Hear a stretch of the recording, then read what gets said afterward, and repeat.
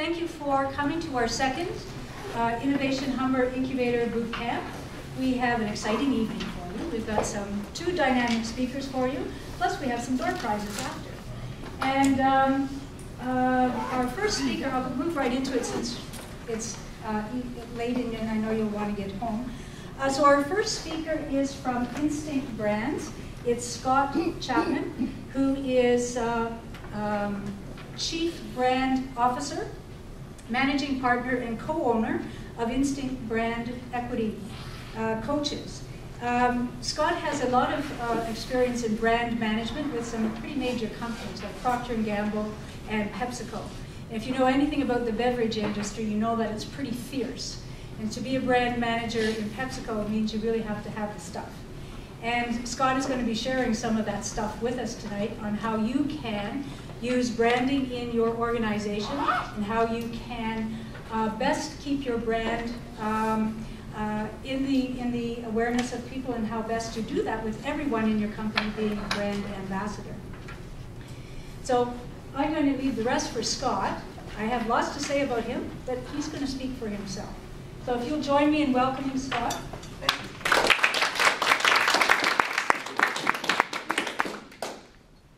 Thank you for that introduction. And what I want to first begin with is that we are very honored to be here today. We believe in the importance of entrepreneurship to our economy. We believe in the importance of entrepreneurship to ensuring our sustainability as a North American society, and that's what I'm going to talk to today.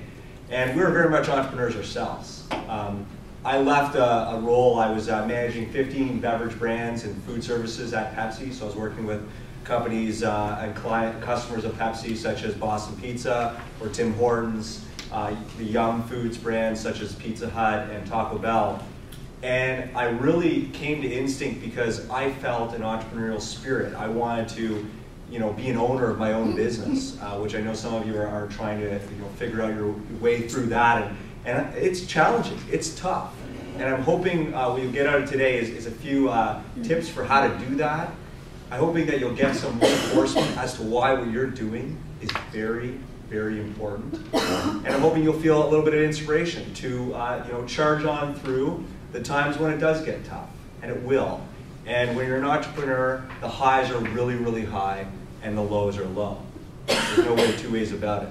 But you learn to ride the wave, you chart your course forward, and if you apply some of the discipline I'm going to talk to you today, you will be successful.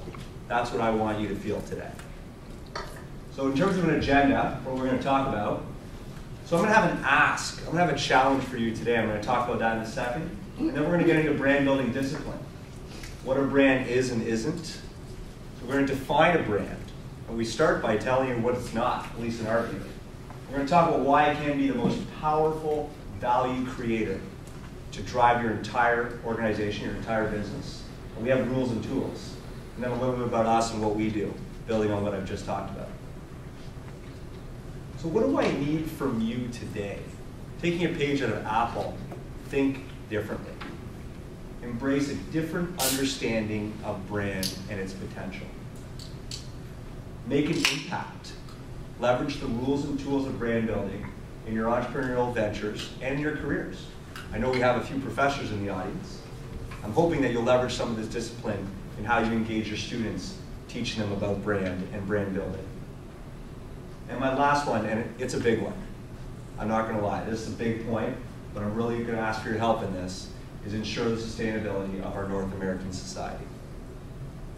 There are entire communities in the US that have gone bankrupt or on the brink of bankruptcy because of what's happened with the auto sector, for example.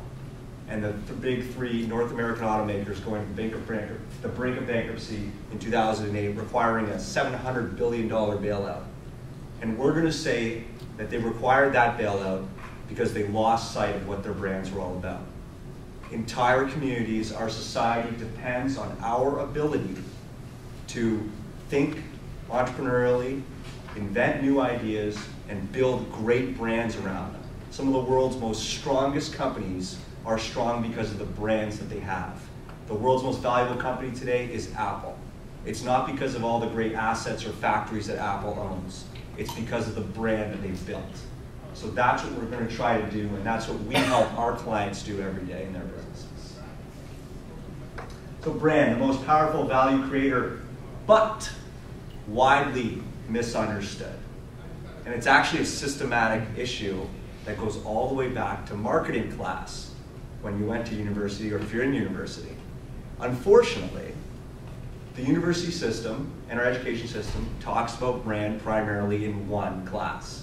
It is the marketing class. That's when you hear about brand. You don't hear about it in finance. You don't hear about it in human resources. You hear about it in marketing.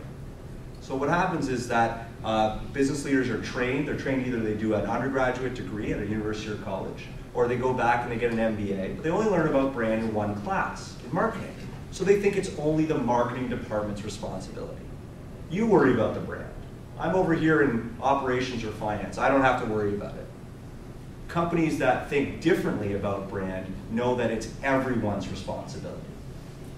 It's everyone's responsibility, and that's what the entrepreneur understands when he or she first starts a business. So what is a brand?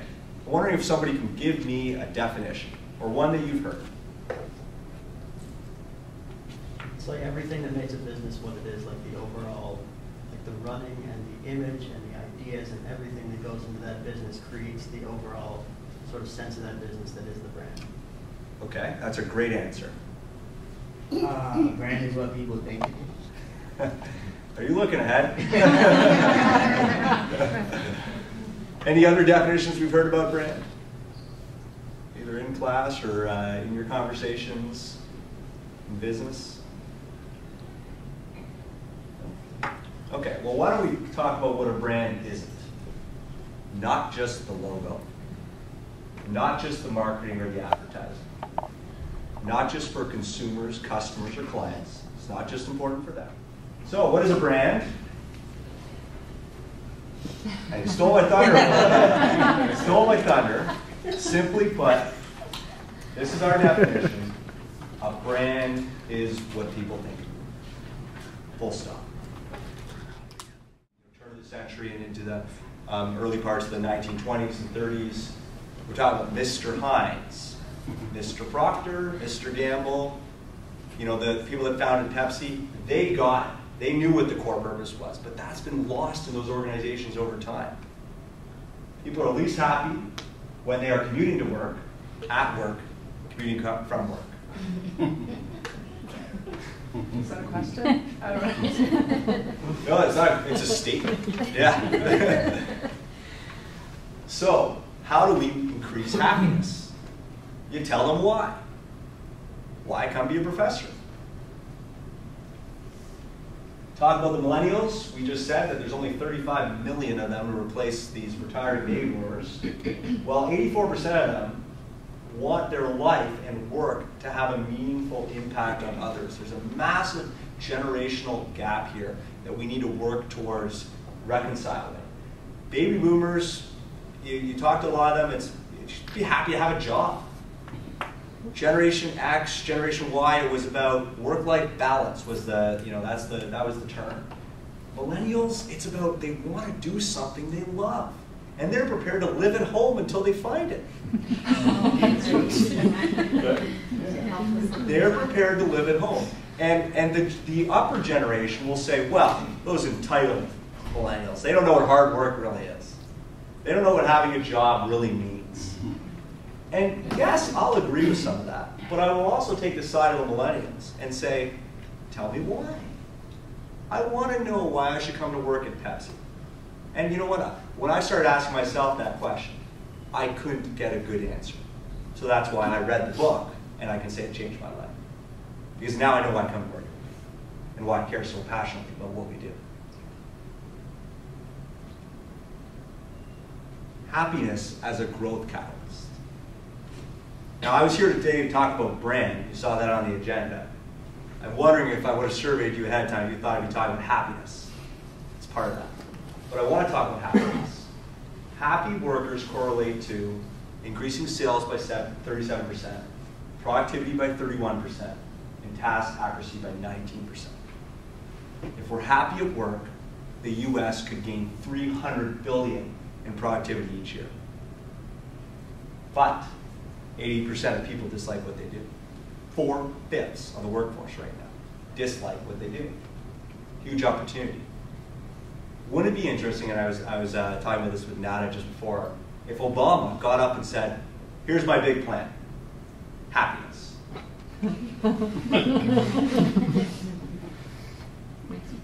Let's get away, and I think what you have to say is happiness and entrepreneurship. That's what I'd really like to hear him say. What we're going to do is we're going to bring back the entrepreneurial spirit that made North America what it is today and the things we can enjoy in our lives. And we're going to bring that entrepreneurial spirit back in all of our organizations and all the brands we're creating. We are going to give people purpose, and we're going to give them a chance to connect with who we are as an organization and what we're doing. We're not just making widgets. We're not just teaching students. We're changing lives. Give them purpose. It's a huge opportunity. So about connecting to that, segue, what about us? What do we do?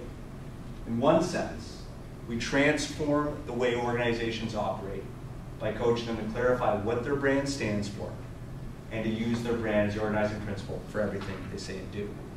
For us, in every engagement, it starts with education.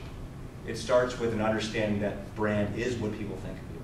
And sometimes we may not like that initially. We may not like what people think of you. We have a process called a think audit, which goes out and we have conversations with different stakeholders, and we come back to that organization and we say, here's what people think of you today. There's great insights in that, positives and things to build on.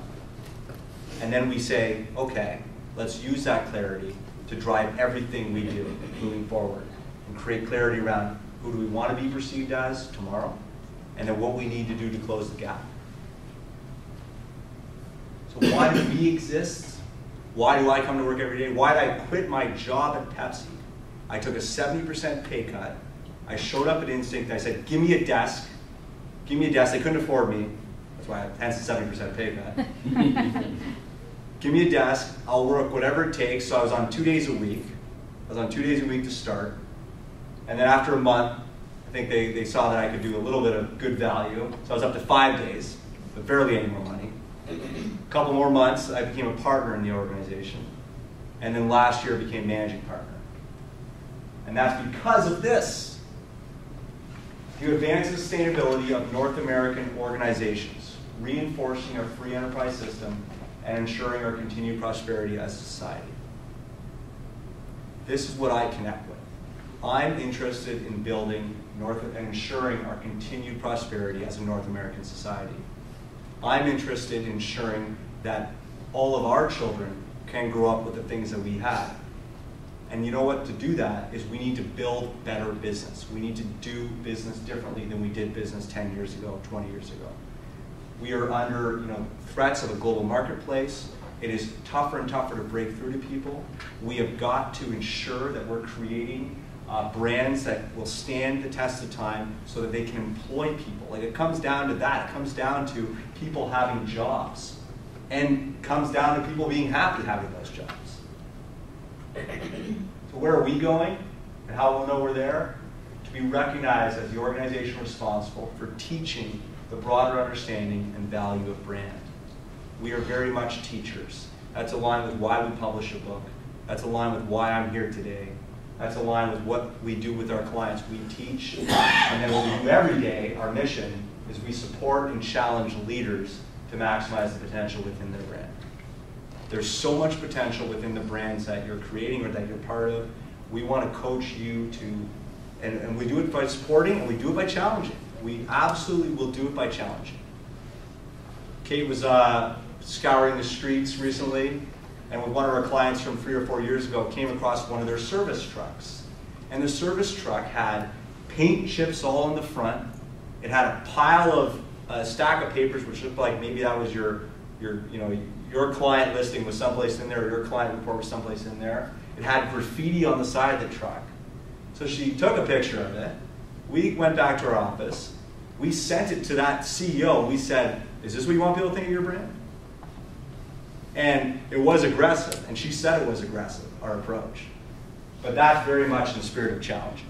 Because we said, Maybe it's time we do another refresh. Maybe it's time we do a think on it and say, what do people think of you now? We've invested so much time and effort. You built a brand foundation. Let's, if you're off track, let's find out where and why, and let's get you back on track. So it's about challenging, and then it's about supporting. Our values, what do we believe in, our principles? We believe in doing meaningful work and living a meaningful life. I wholeheartedly believe that. We believe in entrepreneurialism to drive the future of our society. That's why we're here today. We believe brand has the potential to be an organization's most powerful value creator. We will argue this. We approach every interaction with professionalism, integrity, and precision. And we value long-term relationships. We want to create everlasting relationships with our clients and the people we work with, because we want to ensure that we can be there when maybe they feel their brands are getting a little bit off track. Or in the spirit of coaching, that's why very much our position is coaching. We never want to be thought of as consultants. And just as high-performance athletes will always need coaches, we hope that our clients will see us that way, that they can always use a coach in the room to help them lift the weights of brand building, because as we went through with our discipline, there can be heavy weights. Consistency in everything you do is very difficult. And one of the issues that you have with consistency, and it's very much in our book, is you have a dynamic of, you have old friends in the organization. So you have people that, and the example Ted talks to is Energizer. He had Energizer as a client when he was working with Promenad's old organization. And there was these very senior executives who had been with the company for 15 or 20 years. And every year when they went to review everything that they would do from an advertising and marketing standpoint, they would say, do we have to use the damn bunny again? So they hated it. They saw it every day. They probably went home, and if they had little children, there'd be stuffed bunnies in their rooms. They hated it. They were like, do we have to use the bunny anymore? And then you have new friends. So you have people, and we call them friends because they really do care and they want the brand to do well. Then you have new friends that come in and they want to put their stamp on something. They want to say, you know what? I got this new idea. We've all done it. We've all came into new situations. I'm pretty sure on my first day at Instinct, I said, I got new ideas, guys. I got new ideas. We got to do them. We got to go from black and white to red and blue. And then you've got creative friends, and they're the worst of all. They're the worst of all. If anybody comes from an advertising background, I might be offensive right now. But they're the worst of all because if it's not new, it's not creative. It's not creative. And what Ted did was, with Energizer, was challenge them to challenge their agency, which was Ted's agency, to work within a single context. It is always going to be the Energizer Bunny because that stands for, what does it stand for? Reliability. Keeps going. It's just going to everlasting. So we're not going to come out with a deer. We're going to, but that's the pressure that the creative friends will put on. And again, they mean well. They've got all these great ideas in their back room, and they want to bring these ideas out. And then they'll go hold their own advertising award show at the Cannes festival, and they'll commend each other on all these great new ideas. But it's the agencies that, and Maytag's a great example. Maytag worked with the same agency for 60 years, really getting to it is always going to be about old lonely. It's always going to be about that lonely repairman. And challenge the agency to work within that context. Fresh, not new, is what we coach. Fresh, not new. So you've got old friends, new friends, creative friends. How the heck do you stay on track? And you stay on track by building a brand foundation and challenging everyone you work with that works for you to deliver, this is who we are, and we're not going to do something that's off. Okay, so I have a little quiz.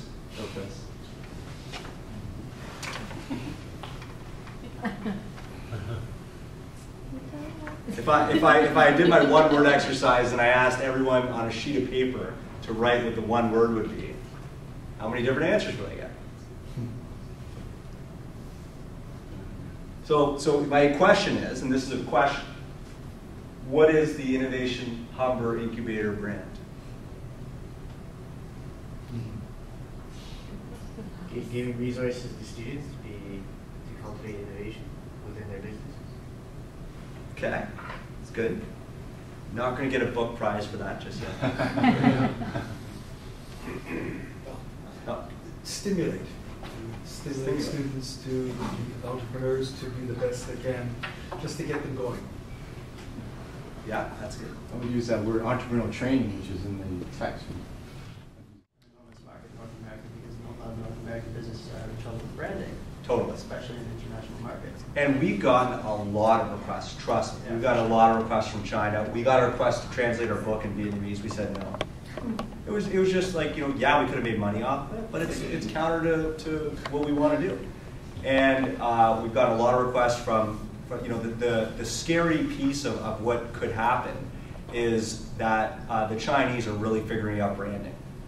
They've got quality now. And the reason why they were even low quality in the beginning was because we asked for low quality. We wanted cheap products that, you know, it was like that. If it came from China, it had to be cheap. But they've got quality.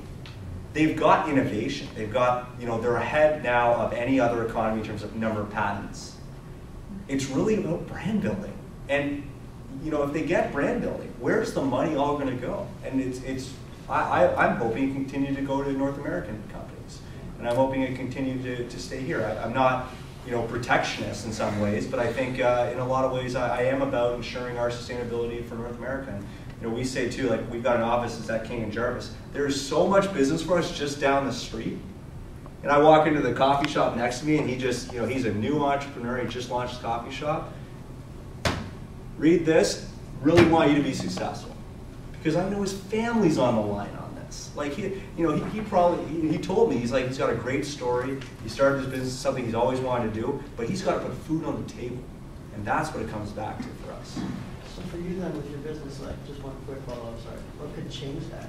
Like, if you're thinking North America is a personal choice, like, I'm doing music production, so like, there's a heavy sort of arts funding cut coming from the federal government level right now, and like, what could change that for you? Like, how severe would it have to be for you to change that and say, okay, China? So you're doing music production. Are you interested in trying to build a business around music production? Yeah, or music composition and production for film. Yeah, so what you need to do is what's your core purpose? Like, why do you care about this? Like, why is it so important for you and for our society? And, you know, maybe part of what you're going to do is tell the federal government, you can't cut here. This is about a culture. So I would challenge you is to create, what is that core purpose for you? Why are you doing this? Why is it important? Where do you want to go? And then what do you do every day to get there? Scott, that's just awesome. Just a small token of appreciation and our thanks. Thank you. And, thank you very much. Thank you. Sustainability.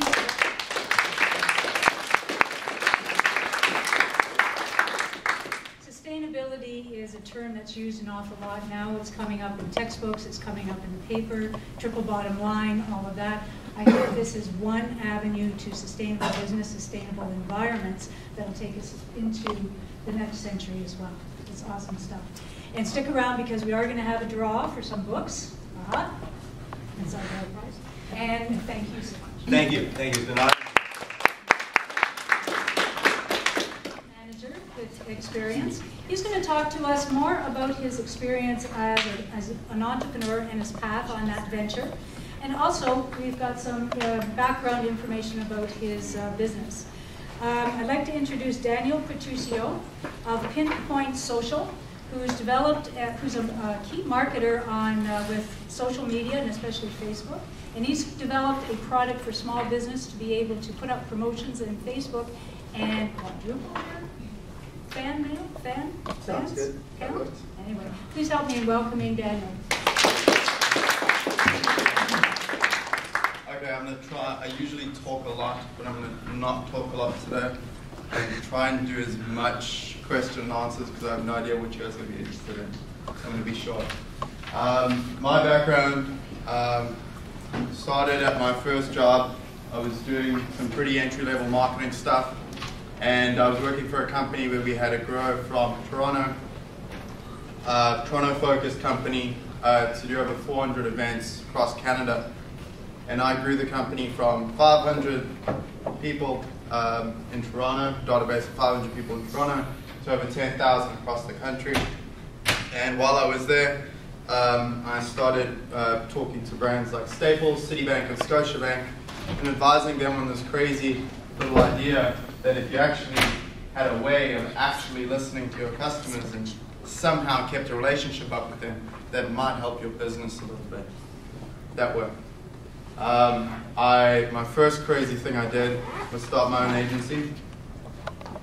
Started working with small businesses. My first client was a company that made collars for dogs. Luxury, but you laugh, but they charge more than most people pay for clothing. And it was made on Queen in Bathurst downtown. They bought the leather on King in Bathurst, and they had over 300 people that carried their product across the world. They sucked at marketing. It was terrible. For their marketing, I mean, people loved their product, because you talk about a brand. This woman was a teacher. She was an elementary school teacher, and she had a little dog, and she decided to make a nice little harness for him, like a horse's harness, because he was damaging his throat and he was almost going to die. So she started making that for a bunch of people, and all of a sudden she has a huge multi-million-dollar business. And their customers are exceptionally passionate about their product, but marketing to her was buying an ad in Dog Weekly, and she had no idea how to repeat the success, no idea how to manage it. So I started talking to her. I mean, she hadn't updated her website in 10 years. Rarely, I literally mean that. But she knew how to use Facebook to post weird and crazy pictures of her dog eating cake and doing all these random things. So she was saying, what should our marketing strategy be? And I said, that's probably the answer. Because, yes, posting pictures of a dog eating cake.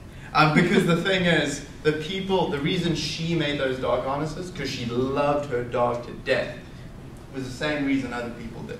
So came up with a very simple little strategy to get all of her retailers across the world to help her find models, dog models for her next collection. We only got 500 of their customers across the world to sign up to it. But what they later used is they used that community that they built on Facebook to generate their highest sales year ever. Because for the first time, they could actually own their connection to their customers. Because you go into a retail store, you'd have a 16-year-old girl selling something plastic right next to this beautiful, amazing, handcrafted product. And she had no way to retain that brand. So what they did is they actually started taking pictures of the leathers in the factories before they even paid for the leather, and they would get all the retailers signed up to it. And they had their highest sales year ever. So I started off doing that. Also worked with ultrasound companies, worked a lot in the alcohol category, doing Facebook strategy. So brands used to come to me, how on earth do we figure this Facebook stuff out? And that was in 2007, when they could barely build apps, from groups to pages, that sort of stuff. So over the next few years, I started working with brands like Scotiabank, this time through my agency, which was a fun little comeback, designing big social campaigns for them. Worked with Durex, Energizer, hair care products, everything across fashion, beauty, you name it. And then I had a crazy idea that I didn't like running an agency anymore, just because I wasn't born into the agency business. I wasn't working in an agency before. I just wanted to sell my ideas. And I wanted to make, you talk about branding, you talk about vision. My vision was always to make people connect with their customers easier and measure it, make it more measurable, and especially in this new and crazy different space. So I always tell the story, and it sounds very quick and simple, that we just decided to jump completely from a service to a product business. But I decided we wanted to have a bit of a direct impact on how we can change that. So we took all the great stuff we were doing with these big brands, applications, and promotions within Facebook, and we made them accessible to small businesses. And that was a stupid, long, painful process of going from, when you're in a service business, it's your job to bill people for complaining, right? It's good if customers want more in a service business, right? You sit down there and you want to add something more to a product. Oh yes, and that'll be $300 an hour, and you can have whatever you want, and you'll get the bill for it, right? But when you're building a product, right? Do you think someone sat down with Steve Jobs and said, hey, I love the look of the iPod, but can we put a mouse on it? And it's like, he would punch you in the face, especially Steve Jobs. He didn't take feedback from anyone, especially his customers. And I'm not saying you should punch your customers in the face, but building a product takes a lot of discipline. I spent well over $100,000 in products that never saw the daylight. So I went and threw together the smartest designers, smartest developers I knew in the city, and said, build. This is my idea. Build something. And understandably, it sucked when it came out. Because there's a key art. You don't build and things will come. There are very few ideas out there today, sorry, where that you are going to be the first person to ever do it, right? And if you do, no one will understand you anyways. So you better get used to it, right? There's no new ideas out there. You need to iterate on what people really want. So we would go and build this great idea for things. We'd sit there, we all think we're really smart, we build something, and then no one would know what to use it, how to use it. So I went through, while I was actually building my agency, we were building this product. And we did it about 3 times over before we got it right. And the trick that we actually did is we actually halved what was in the product every time we made a change. And we sped up those amount of changes. So the first time I built a product, we built this big expansive thing and then we had to trim it down.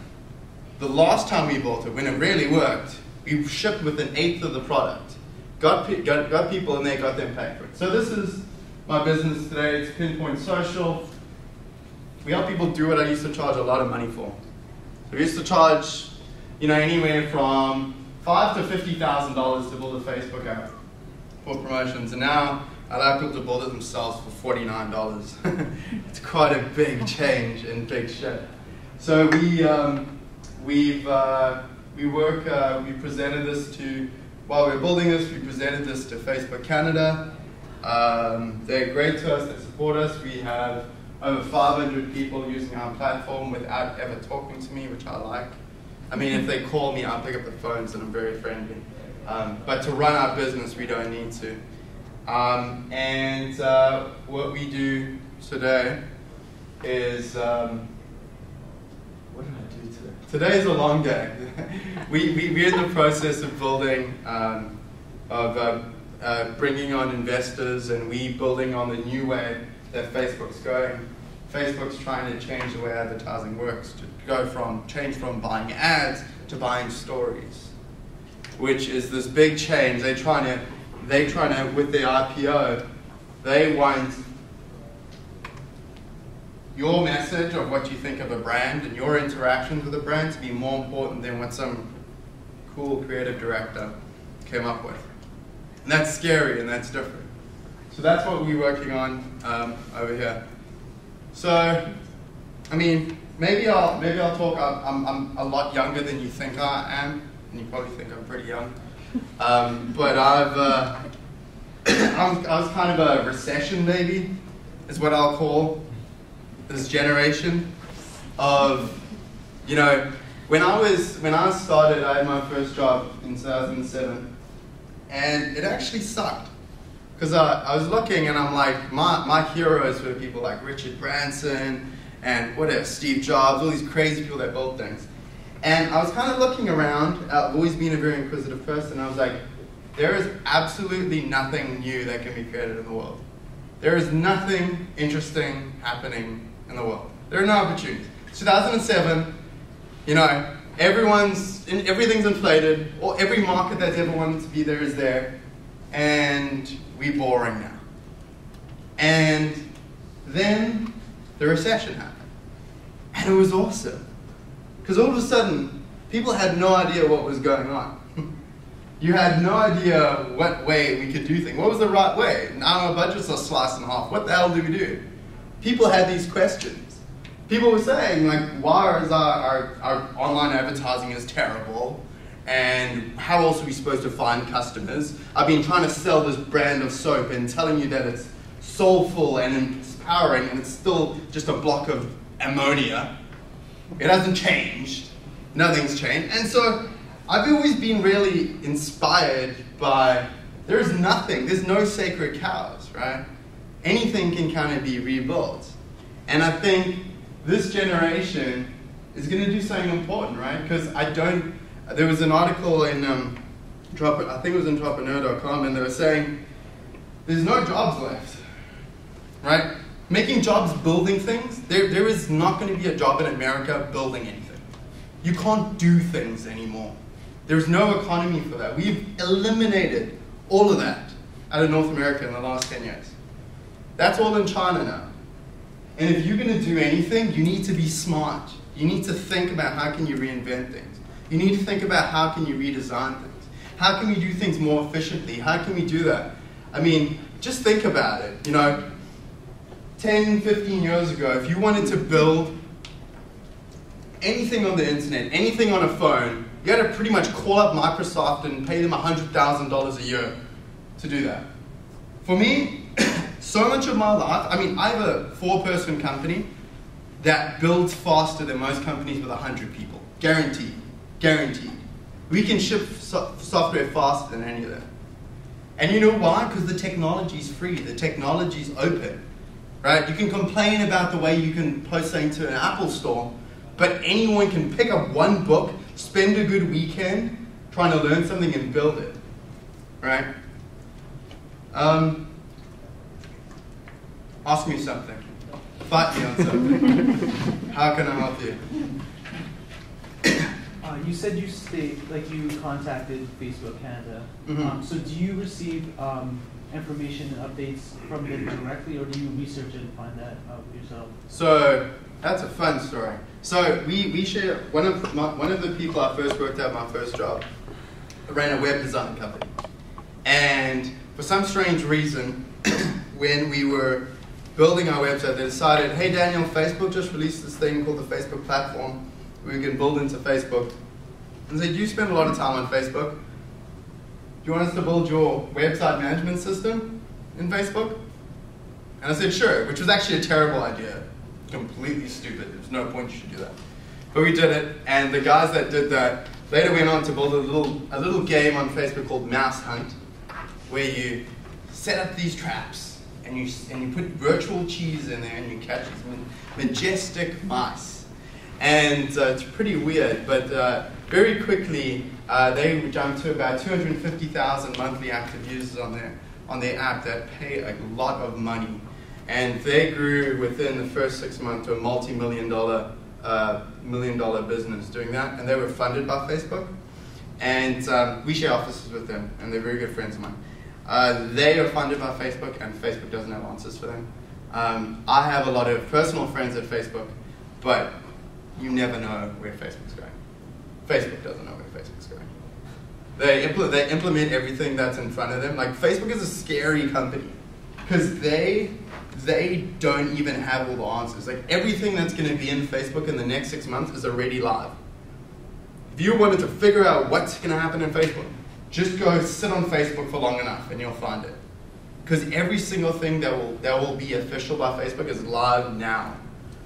And any one of their employees can push something into production, which I can't explain how scary that is.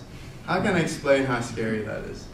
It's like anyone could add anything to Microsoft. You could wake up, imagine your Windows 7, and I don't know, I can't even explain. It is insane. There is no hierarchy. So everything that happens in a very flowing way, and they let the data decide how things work. So how did I get in there? Was your first question?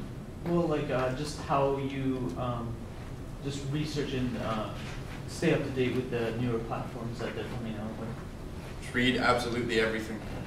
I mean, the simple answer is check out the developer blog. Yeah. But no, you gotta. It's more interesting to find other people that are building on it than asking Facebook.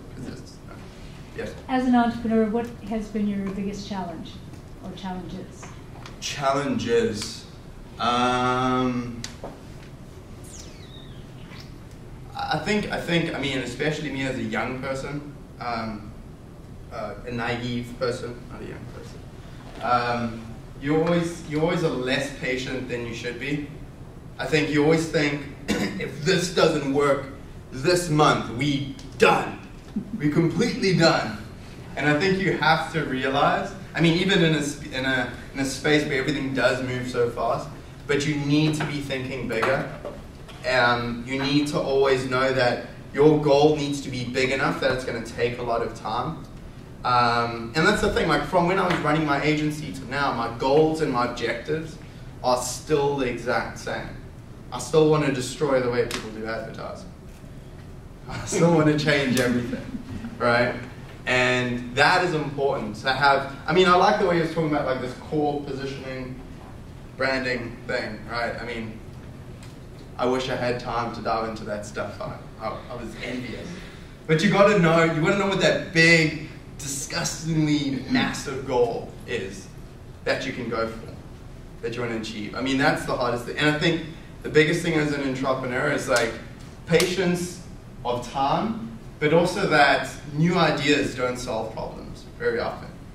It's often the iterations on a simple idea, right?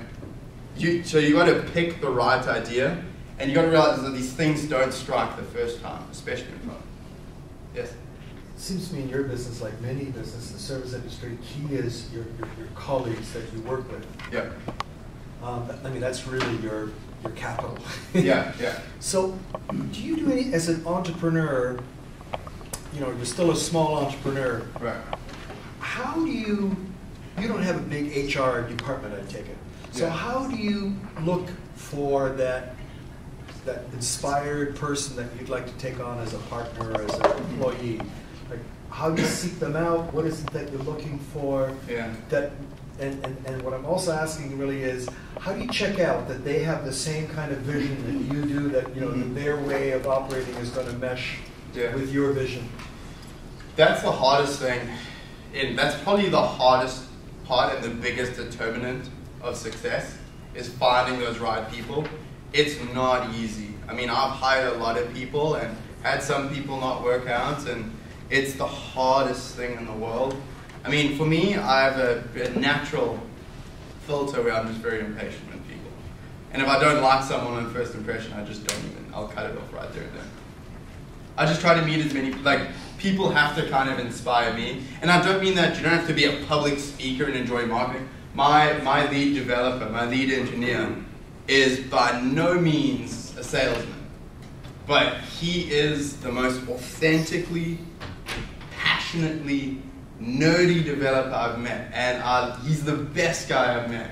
Because the first phone call I had with him, I didn't even know, I wasn't even hiring at the time.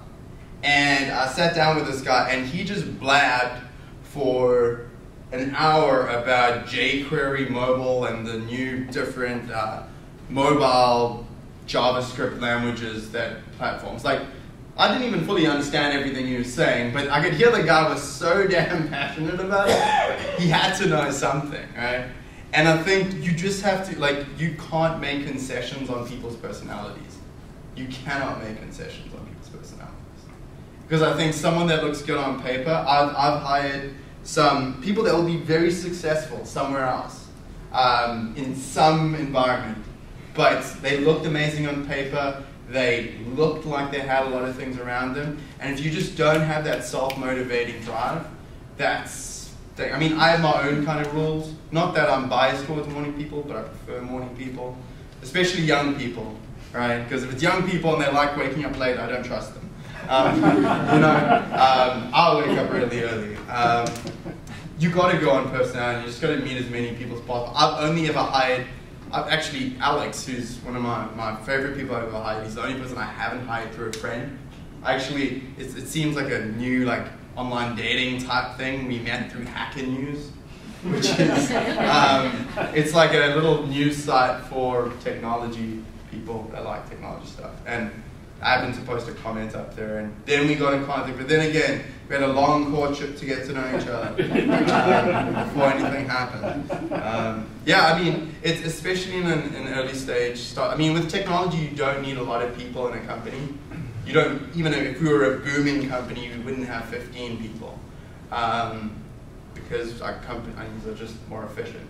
But it's those few people, and you gotta. My only regret as an entrepreneur is not firing people earlier than they should have.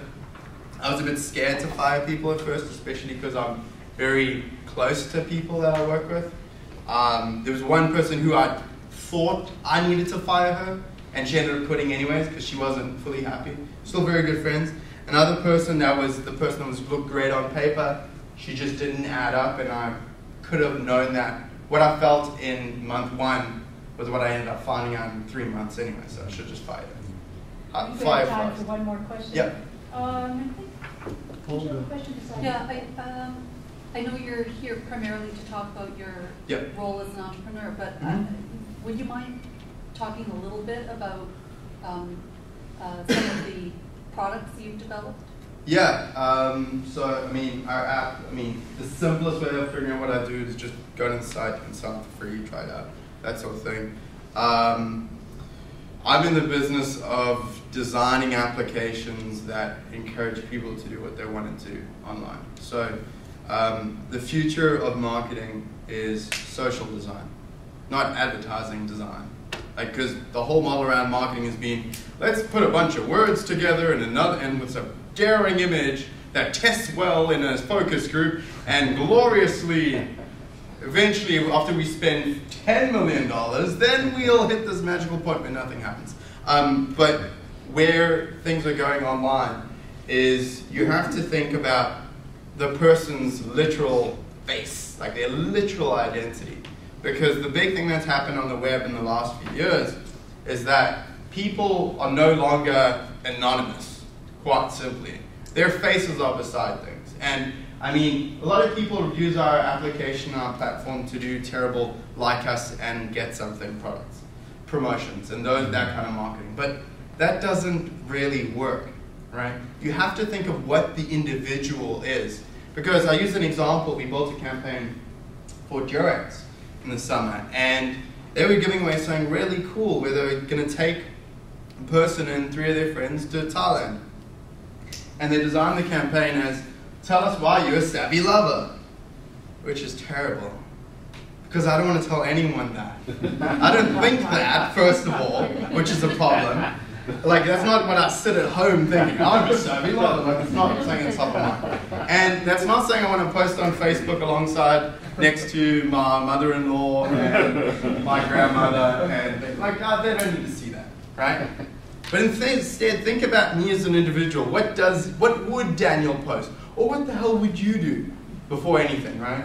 And that's what it's all about. It's like, how can you design an experience that creates utility for an individual and adds to their brand? And that's how you got to design marketing. Perfect. Anybody got a quick question, and then we're going to wrap up. Just like a quick statement, do you believe we're in a tech bubble right now? Do you think it's going to burst? No, I think it will kill all the other jobs that are out there. The other jobs aren't coming from anywhere else, so. Yeah. Daniel, thank you so very much. My pleasure. It's a pleasure. Thank you. You had quite a story, and I Thank love you. your product. Perfect, thank you. Thank you. That draws us close to the formal part of our session tonight, and I want to thank you for being here. We still